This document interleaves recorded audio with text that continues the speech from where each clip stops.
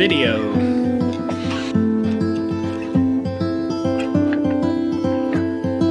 Hi there. If we haven't had a chance to meet yet, my name is Eric Hughes and I'm one of the chaplains here in DCU.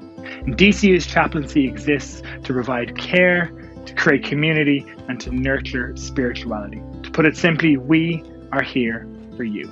And these are times when we hear a lot, and I mean a lot,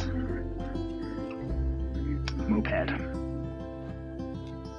These are times when we hear a lot, and I mean a lot, about self-care, self-help, self-love. And you know what? It is important, because in the past it used to be all about the grind, the hustle, early to rise and late to bed and get the job done. We all know now that while that might get you ahead, it does nothing for our mental health. In fact, one of the good things, maybe the only good thing to come out of this mess of a pandemic, is that we've all learned to slow down a bit and reflect. Whether we want to or not, we've been forced. Moped outside, what's going on? There's a moped outside and it's going boom, boom, boom. I don't know if you can hear that. Maybe you can't.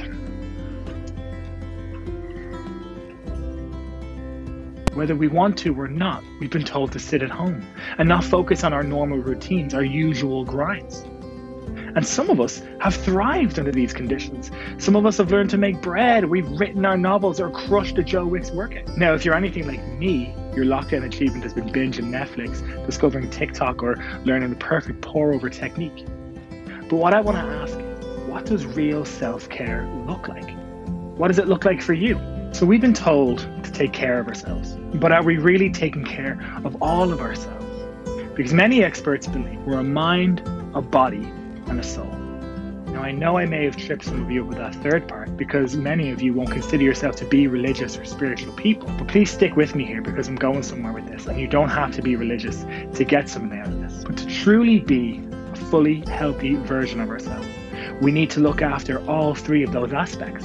We need to fill up all three of those tanks, or something. I don't know cars. Now, 2 out of the 3 of those, we normally do a pretty good job of doing. See, we all have a mind. That's the easy one. The mind is the computer in our head that tells the rest of us what to do. And looking after our mind is usually the main reason we go to college. It's what education is all about. But it's not just school. Reading books, podcasts, watching TED Talks, all that kind of stuff is great for our mind. But now, it's not just all book learning. Not just all book learning that's good for looking after our minds.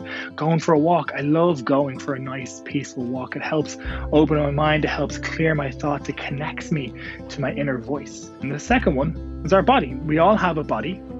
And filling up the body tank, no, that doesn't work. I'm dropping that whole analogy. Maybe you're into the gym. Maybe you love an easy 5K-er. You know what I'm talking about. But look, the older I get, the more I appreciate my body.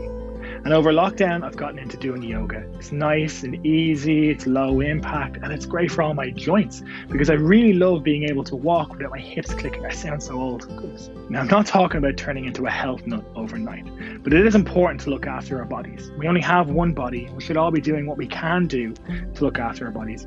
Get up, stretch, walk around, do something. We need to look after our mind and our body. But we're talking about being the best version of ourselves here. We're talking about self-care and care for all of us. And so it's not just about looking after our mind and our body. We have to look at that third part of ourselves as well. That third tank, our soul. Stay hydrated. It's good for your body.